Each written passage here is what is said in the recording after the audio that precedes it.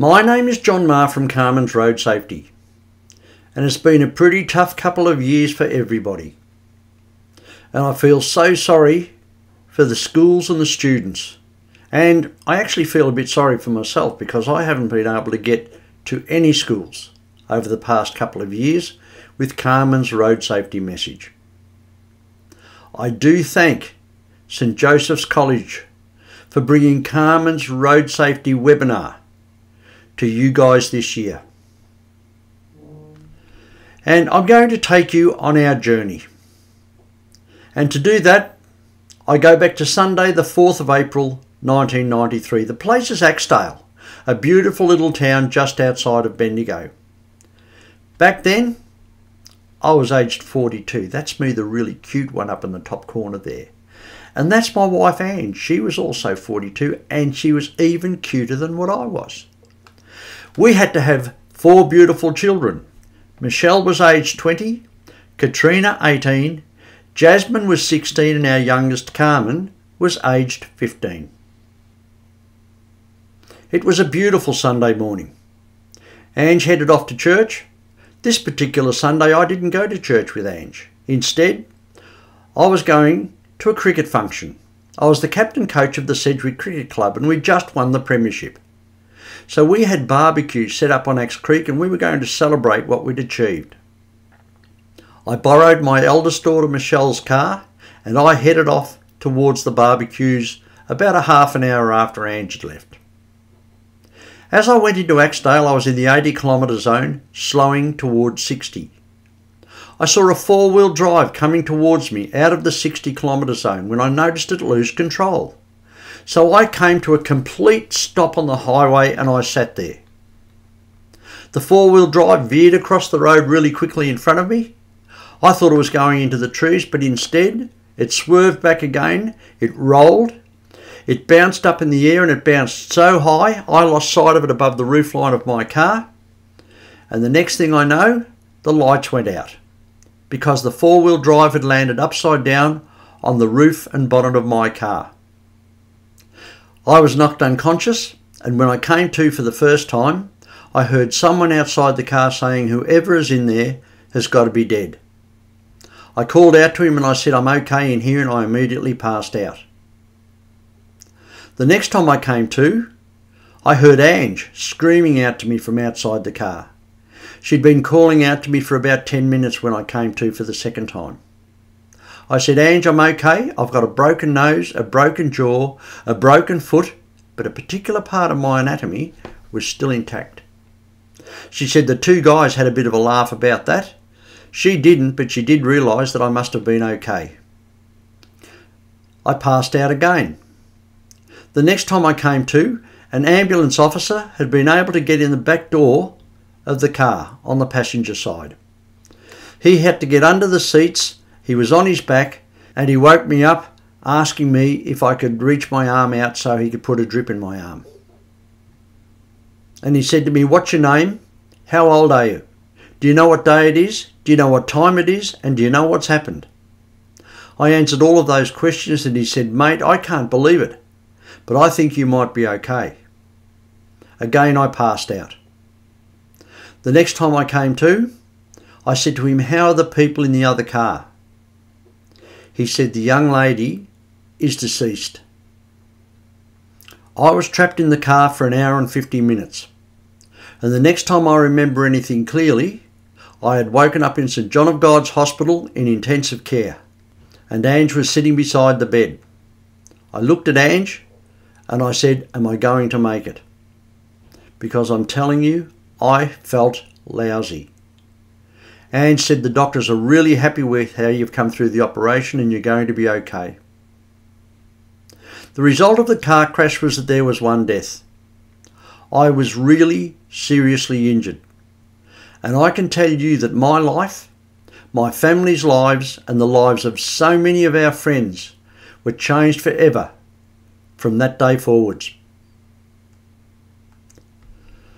Emma Hayward was aged 18 years and 24 days.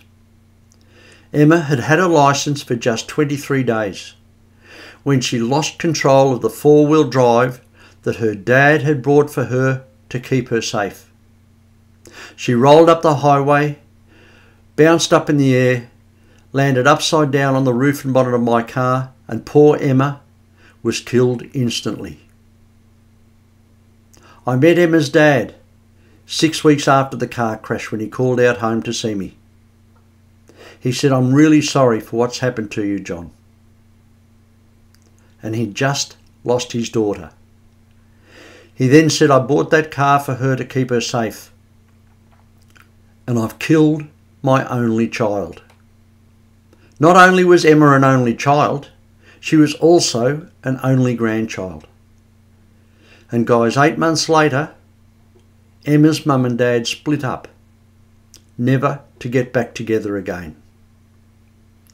And one thing that I was learning really quickly, as I'm walking up and down in a hydro pool for 6 months, trying to get my body working again, as I'm seeing physiotherapists every fortnight, and I was under 4 specialists who were poking and prodding at me, I was really quickly learning that a car crash is not just a car crash. A car crash is the most violent experience you will ever have, and you will live or die 100% based on luck. I'm hoping that most of you are currently learning to drive, if not already have your license. But those of you who are not learning to drive, I hope by the end of this presentation you all commit to learn to drive, and you realise that in Victoria you have to do 120 hours of learning to drive before you can go for your licence. I can tell you that one of my grandsons has just got his licence 3 weeks ago, and he did 268 hours. Max, who will go for his licence in the next 3 months, has already done 170 hours. Why? For the simple fact that 120 hours is just 5 days of learning to drive a motor vehicle, a 1.5 tonne motor vehicle, and it is simply not enough. When it's pouring rain and you're going out to a friend's place, ask your mum and dad if you can drive. And when they say no because the weather's too bad, let them know that one day, when you have your licence, you may have to drive in these weather conditions, and you would rather learn with them sitting beside you. I can tell you, the most dangerous time of every driver's life is in the first 6 months after you get your licence. But you know, don't you? It'll never happen to you. You do hear about it happening to lots of other people. And in fact, someone is killed on an Australian road every single day. I'll tell you now just how fragile our lives really are.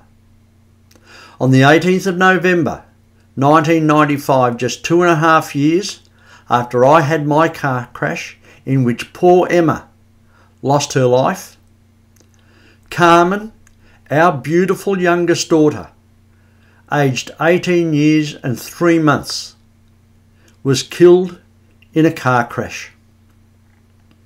Carmen got her licence first go. I taught all of my girls to drive, and Carmen was by far the best driver of all of them when she went for her licence. So how can this happen to Carmen? How can this happen to us? How could this happen to your family and you? I'll tell you. It was a beautiful Saturday morning, and I have here a photo of Michelle and Carmen. This photo was taken about 2 years before we lost Carmen. And if I'd have known what was going to happen to Carmen, I'd have taken a lot more photos of these two girls just together on their own. But I didn't. None of us did. It was a beautiful Saturday morning, and normally of a Saturday, Carmen would sleep in until about 11 o'clock, probably just like some of you do. Michelle was an apprenticed hairdresser, and she started work at 8:30.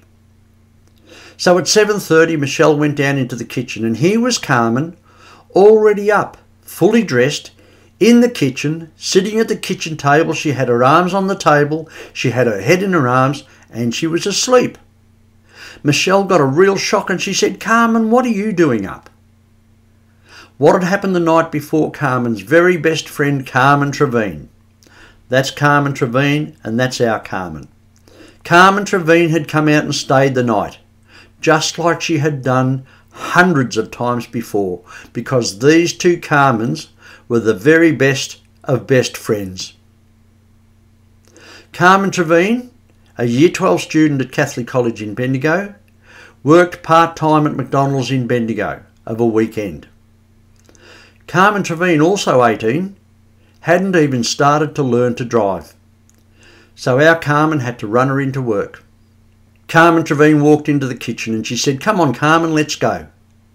So the two Carmens went out to the car, but Michelle went out with them. Michelle was 23, a lot more experienced. When they got to the car, Michelle said, "Carmen, you're tired. Wind the window down, turn the wireless up. You'll be right, mate. I'll catch you later." And she gave her a big thumbs up. I was getting dressed in the bedroom and I heard Carmen toot as she went out our front gate for the 20-minute drive into Bendigo. Our girls always gave us a toot as they left home. Michelle went back inside and got ready for work. At 8:10, Michelle got in her car to go into work. She left home, gave us a toot, drove down to McIver Highway where you turn right to go in towards Bendigo. It's a T intersection. When she pulled up at McIver Highway, she looked right and you could see at least 1 kilometre up the highway and there were no cars coming. And she said her heart nearly stopped. She thought to herself, "I should be seeing Carmen by now." She turned right, and as she was driving in towards Bendigo, she said she started to feel sick. She felt like vomiting because there were still no cars coming, and this is the McIver Highway. She knew there was something wrong, and in her heart she knew that whatever it was to do with Carmen. Just five short kilometres from home, Michelle came over a small rise, and this is what she found.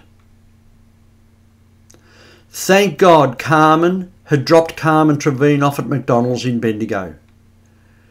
But can you believe that on the way home, our beautiful little girl could go to sleep at the wheel at 100 kilometres an hour and crash into this tree?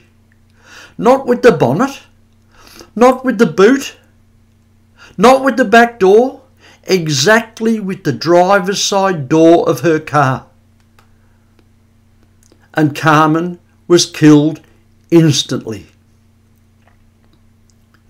Michelle pulled up and went running towards Carmen's car. Michelle was the third car on the scene. Fortunately for us, a young police officer was just standing right there beside the car. He saw Michelle running towards the car and he stepped out and he grabbed her in front of the bonnet and he said, "Where do you think you're going, young lady?" Michelle said, "That's my sister in that car and I'm going to take her home." He said, "I can't let you go there." Michelle said, "That's my sister in there and I'm taking her home." He said, "I'm really sorry, but I can't let you go there." Michelle could see the blanket. She could see the condition of the car. She then said to this young policeman, "Is Carmen all right?"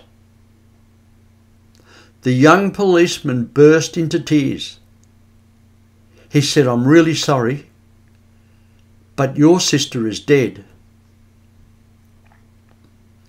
Michelle started screaming. She started wrestling with the policeman, fighting with him, trying to get to Carmen. She actually punched him in the face to try and get away from him, but thankfully he held her tighter. Michelle then pleaded with him. She said, "Please let me go to Carmen.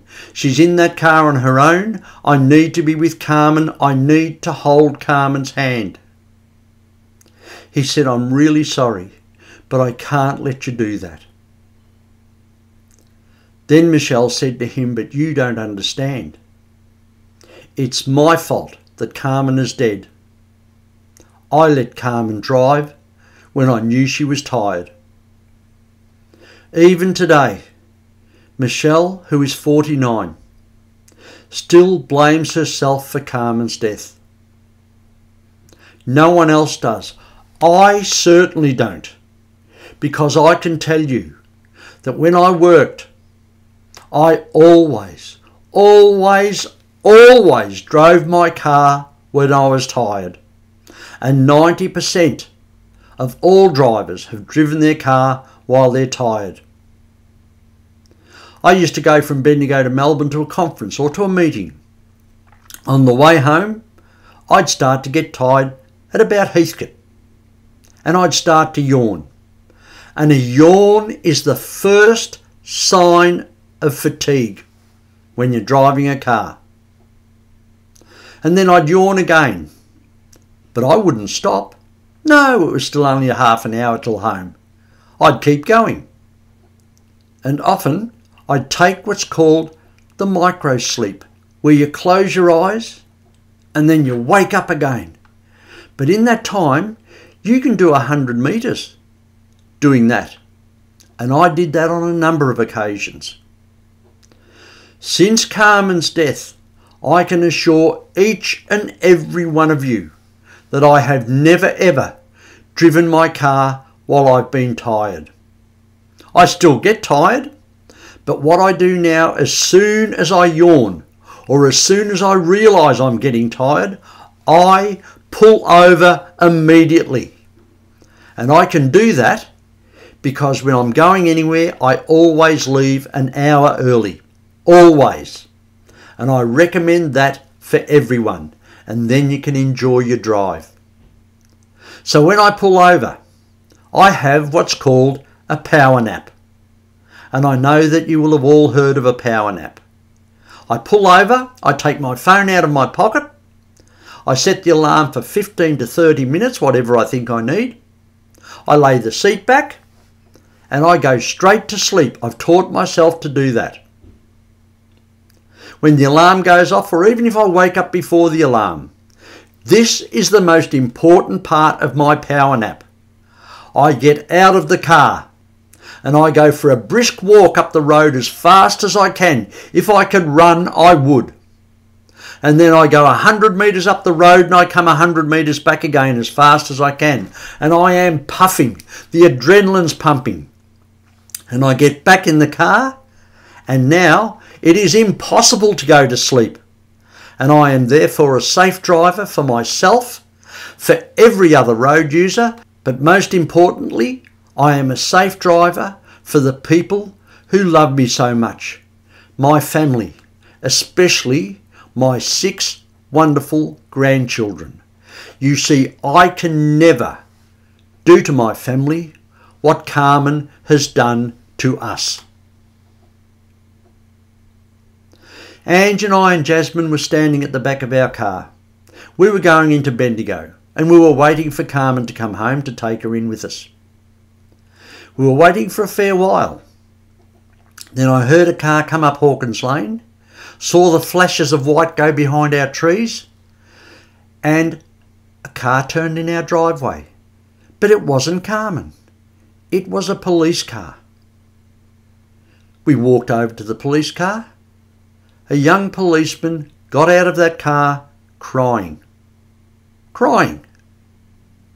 I said, "Can I help you?" He said, "There's been a car accident and it's Carmen and she's gone." I said, "Where's she gone to?" He said, "It's Carmen and she's gone." That's all he could get out. He was crying that much. I got really angry. I said, "Mate, what are you talking about? Where's Carmen gone to?" Just then the back door of the police car opened and Michelle stepped out with tears streaming down her face. And we all heard the words that we will never ever forget from Michelle. She looked at us and she said, "Dad, Carmen's dead." Just like that. And I'm telling you that that is pretty much how your mum and dad, your brothers and sisters, will hear about your death in a car crash. And I'll tell you, you'll be like Carmen. You see, Carmen was the lucky one that day. Carmen was killed instantly. But we have just heard that Carmen's been killed in this car crash. We're all holding each other, everyone crying, including this magnificent young police officer. I said, "Where has this happened?" They said, "Near the Farmers Arms Hotel." I said, "I have to go there. It mightn't be Carmen." So I pulled myself away and went walking quickly towards my car. Michelle was screaming out from behind me, "Dad, don't go there. Please don't go there, Dad." And somehow this young policeman beat me to the door of my car. He put his back up against the driver's side door of the car. He looked at me and he went like this. He said, "Please, Mr. Maher, I beg of you, please don't go to the crash scene. Your family needs you here." And guys, that day I made the biggest mistake of my entire life. I stayed with Ange, Michelle and Jasmine, which was indeed the right thing to do. But you know what this dad didn't do? I didn't go to Carmen. She was just 5 kilometres away. I left Carmen in that car on her own with strangers to look after her. And I can never undo that decision. What I want you all to do now is to look really close at me up in the corner of this video. And I want you to replace me. This is no longer John Maher up in the corner. This is your dad. Or it may even be your incredibly brave mum, talking to next year's group of students in your school. And they're telling them how they lost you in a car crash, or when you were crossing the road, or when you were on your push bike. And they're telling them what you have done to them. You haven't done it to yourself. Carmen didn't do it to herself. She did this to us. And your mum and dad will have to do what we did. We went inside with the police officer. He put the kettle on. We're sitting at the kitchen table with our arms around each other, crying and saying prayers for Carmen. And then it dawned on me. I have to ring Katrina, our second eldest daughter. She's in Sydney. She works in Sydney. She's 21 years old.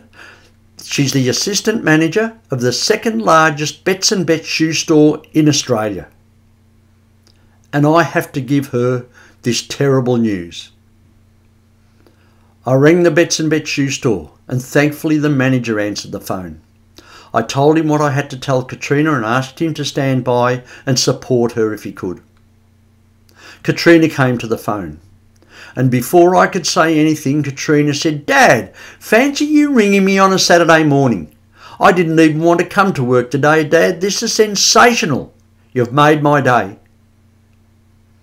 I said, "Treen, I've got some really, really bad news to tell you. Treen, there's been a car accident. And Treen, I'm sorry, it's Carmen.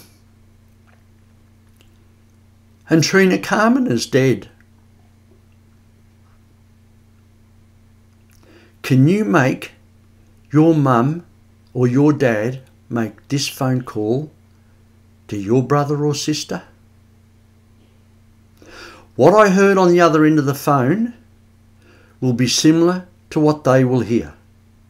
I heard Katrina saying, "No, Dad. No, Dad. No, Dad. Not Carmen, Dad. No, Dad. No!" Then she dropped the phone in the Bets and Bet shoe store, and I could hear poor little Trina screaming at the top of her voice, "Carmen, Carmen, Carmen, Carmen!"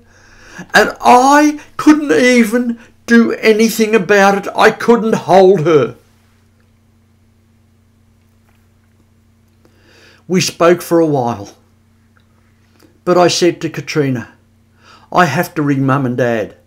And Katrina wanted to keep speaking to me because she needed support. But I had to make all of these phone calls. It was one of the hardest things I've ever done, was to hang up from Katrina on that phone call. I rang Mum and Dad at Bungaree. Mum and Dad were both 69 years old. I was hoping Dad would answer the phone because, as we know, mums are really weird people. They know stuff. They have this sixth sense about everything. I rang the phone and, of course, Mum answered it. I said, "Mum, is Dad there?" She said, "John, what's wrong?" Just like that. I said, "I just need to talk to Dad, Mum." She said, "John, you tell me what's wrong now." I said, "Mum, there's been a car accident. I've got some really bad news. It's Carmen. And Mum, I'm really sorry, but Carmen is dead." I heard my poor old mum scream out to Dad, "Jack, Jack, Jack, my God, Jack! Carmen's been killed in a car crash. How could Carmen make me do that to my mum? How can you do this to your family?" I then rang the rest of my family. Brendan Carmen's dead, Peter Carmen's dead, Gavin Carmen's dead, Carmel Carmen's dead, and Terry Carmel's dead. I then kept on with my dead phone calls. I rang Ange's family. Huey Carmen's dead, Jim Carmen's dead, Frank Carmen's dead, Jacko Carmen's dead, and Mari up at Maroochydore. Carmen's dead. We had a teledex beside the phone. You mightn't know what a teledex is. We have all of our phone numbers now in our iPhones.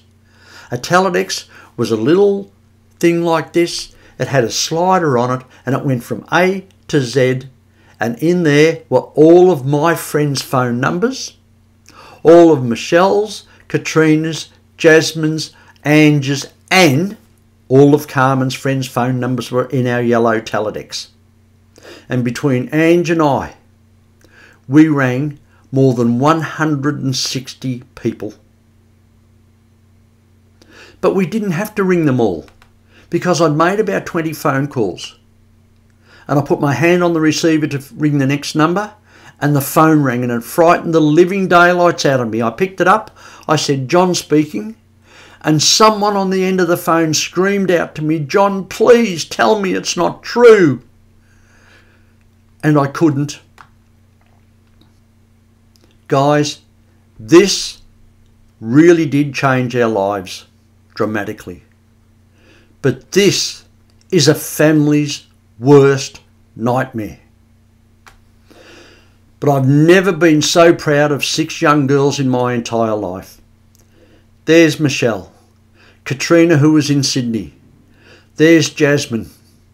Their cousins Lisa, Alison and Julie just over the back. There's my mum and dad just up behind me. That's me there. That's Ange's sister, who has since passed away. Do you know what these brave, brave girls are doing? They are carrying their sister and their cousin out of St. Teresa's Church at the biggest funeral I have ever been to in my life. And I have been to plenty. This is the best part of my presentation. This is where I get to introduce you all to our beautiful Carmen. This video was taken on Christmas Day, just under 2 years before we lost Carmen. I'm Carmen for the second edition of the 10 o'clock news. Okay, now, as you can see, we are in the Ma house at Christmas dinner. Now, yes, it is a great occasion for the whole family. Yes, now, as you can see, we have lollies and cake, and we're putting it just around the corner, which you can come and join us if you want. And that's all, and there'll be money and pudding, you know, a great Christmas dinner. It's just been fabulous. The meaning of Christmas. Hey, no what the meaning of Christmas is. Okay, now, if we come this way, excuse me, let's poop. Now, as you can see, this is the real meaning of Christmas. Now, that is the one special thing about Christmas. The love in the heart that comes out from the whole family is to give presents, as you can see. She's pretty cool, isn't she? And did you hear the last thing that she talked about? The love in our hearts. And I'm telling you, you must understand who you are. You are the most important person in the world to the people who love you so much. And Carmen is still the most important person in the world because we love her so much. So what do we miss the most about Carmen? We have a life without Carmen. And what we all miss the most is that we can't give Carmen a cuddle. A cuddle. I would give anything to be able to cuddle Carmen just one more time. And I can assure you that that is exactly what your family will miss the most about you. And so too will your friends. You see, we are a really cuddly family. And we all give and get cuddles all the time. This is my family now. All of my girls have 2 children each. And so do their husbands, of course. And we are so proud of our family. We're incredibly proud of these people, our grandchildren. Having 6 grandchildren makes me a grandfather, and I know what you're thinking. He just doesn't look old enough to be a grandfather, but I am. And I can tell you that Ange and I live for our grandchildren. It is the greatest time of life. And if you haven't spoken to your grandparents lately, give them a telephone call if they're not close by. Go and see them if you possibly can, and give them the biggest cuddle you can possibly give them, and tell them, more importantly, how much you love them and appreciate them. Because I'm telling you that you are the apple in their eyes. So why are there so many deaths on our roads? We have just come to the end of February. And I'm giving you here, and I'm not big on facts and figures, but these are staggering. Live lost year to date to midnight on the 28th of February. In 2021, last year, there were 35 lives lost to that date. This year we are up by 40% to 49 people killed on our roads in Victoria. 49 family members. 49 people who were taken to the cemetery and buried like we had to do with our beautiful Carmen. And we had to turn and walk out of that cemetery. And I left my little girl behind.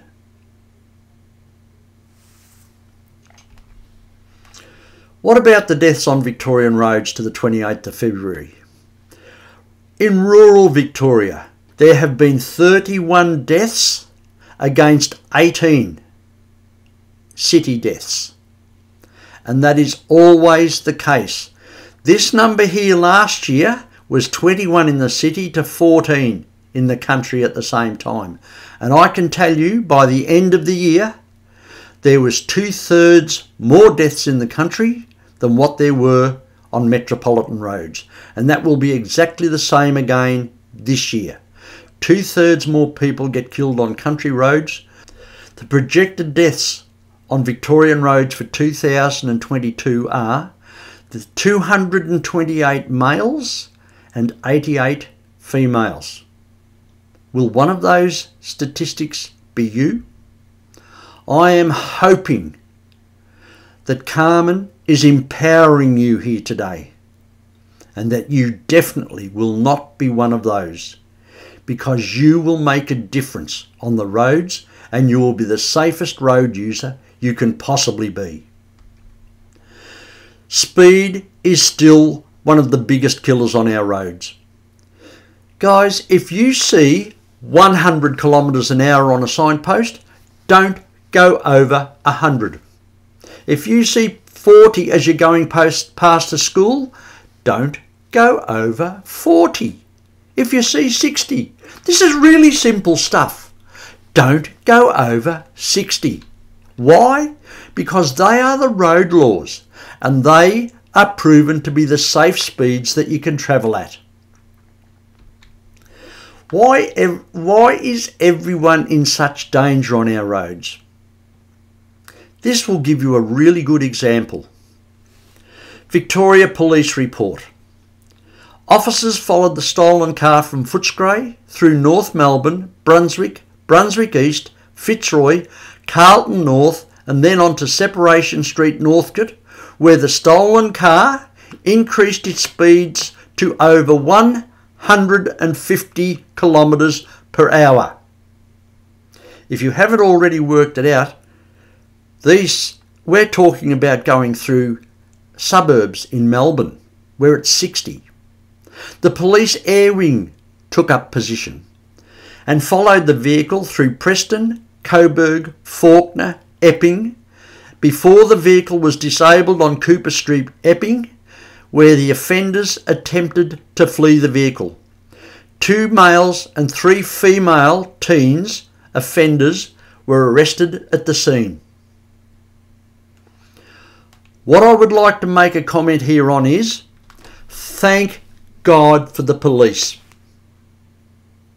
Guys, they get a terrible rap, but I'm telling you, only for our police, the road deaths would soar.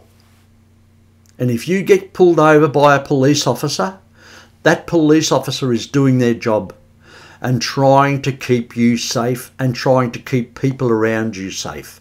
Understand that. I have the greatest respect for the police and the greatest appreciation for them, because they came to our house with the worst news you can possibly get. If they hadn't have stopped this chase and been able to stop that vehicle, they may not have been just booking these teenagers.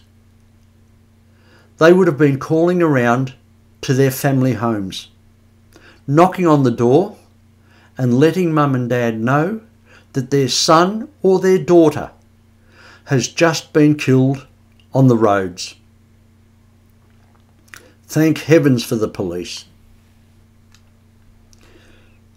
The school holidays have proven to me over the years that they are the most dangerous time of any young person's life. Why?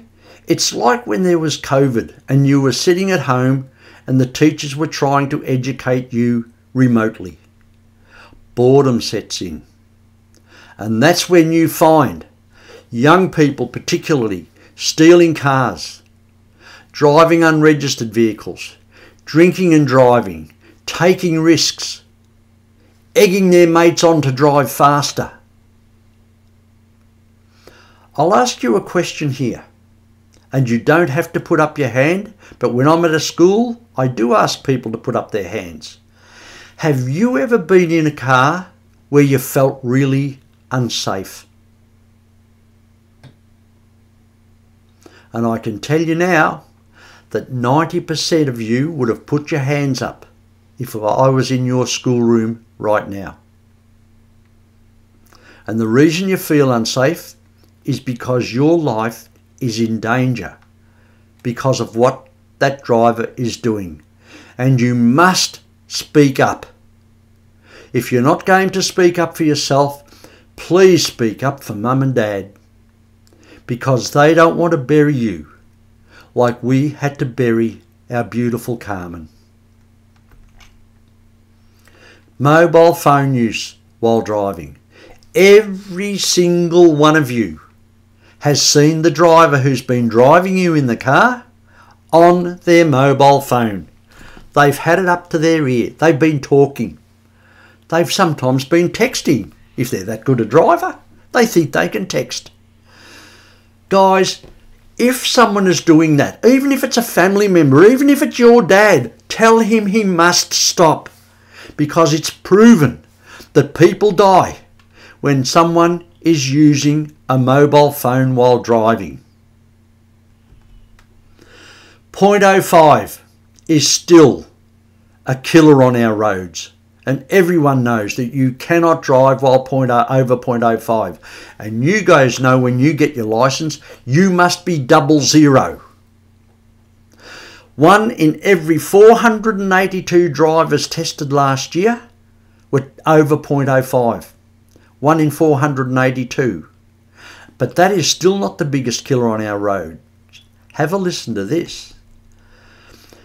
Drug driving is now the biggest killer on our roads. It poses the greatest risk. According to the latest statistics given to the Public Accounts and Estimates Committee, ice and ecstasy are the most risky, increasing the dangers and the chance of a crash by up to 24 times. 24 times. Can you all do me a favour? I want everyone to get your licence so that you can be the safe driver on our roads and you can look after everybody in your car. You have an incredible responsibility. You are responsible 100% for looking after your passenger. But if you are in the drug scene or wanting to get into the drug scene, do yourself, your mum and dad and your brothers and sisters, your schoolmates and everybody else a massive favour. Never, ever, ever get your licence, and never sit behind the steering wheel of a car, because you are 24 times more likely to have a crash because you're so impaired. And why are less people wearing seatbelts? This is the thing that really is blowing me out of the water. There's so many people in crashes now where the police report comes out where they were ejected from the vehicle because they weren't wearing seatbelts. Not wearing seatbelts doubles your chance of dying in a car crash. Doubles your chance. Of all of the lawful numbers that made up last year's shocking road toll, there's none more puzzling than this one. Of the 266 people killed, 31 of those were not wearing a seatbelt. Guys, when I sit in the driver's seat or passenger seat of my car, the very first thing I do is I pull on my seatbelt. That's the first thing I do. And I've done it all my life, thankfully. Get in the habit. And here's another tip for you. When you get in the passenger seat of a car and you pull on your seatbelt to keep yourself safe, this is what you actually do. You gift your life to the driver. You gift your one and only life to a driver of that motor vehicle, and then you sit back. And I can tell you that that driver now has your life 100% in their hands. And you will live or die depending on what he or she does next. So if you are feeling unsafe, please speak up.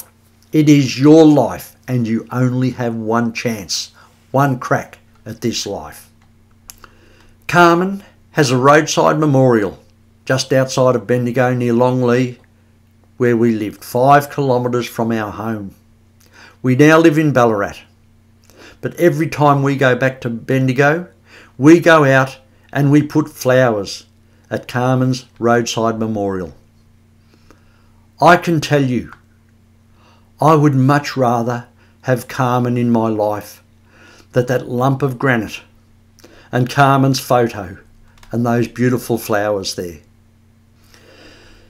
These are some family photos, and thankfully we've got thousands of family photos that have Carmen in them. These were our girls when they were little, and littler again. And here is a fancy dress photo. We were going to a fancy dress, so we dressed up as school kids. And I looked like the biggest school kid of the lot. Here's Carmen.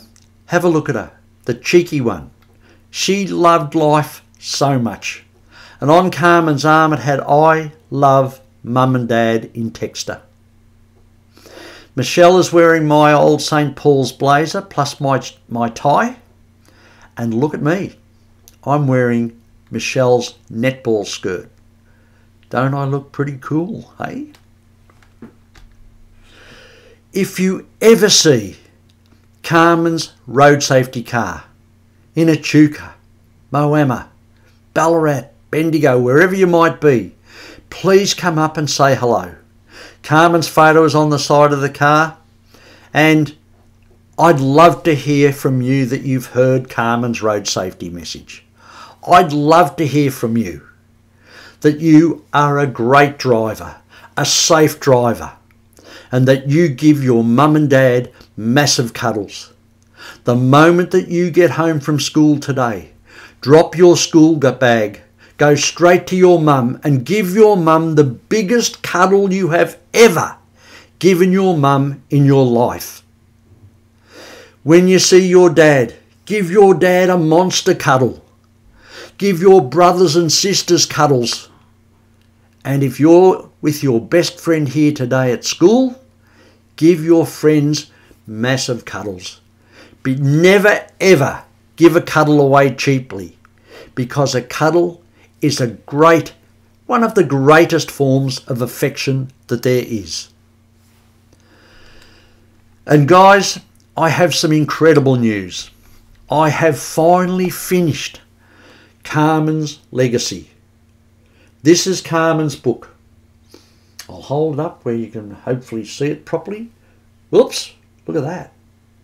Carmen's legacy. It's taken me 20 years to write Carmen's legacy, and it will be available mid-March.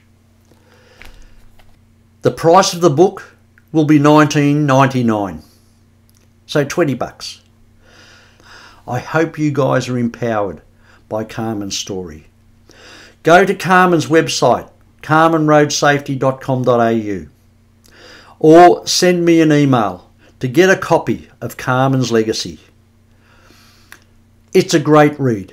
It's an incredible present for a learner driver. It would be an amazing present for you to give to your mum or dad, or to your brother or sister, or a best friend at $20. This could save a life. It's time that we took our lives back. Take back the responsibility for being the safest road user you can possibly be. And look after your own life.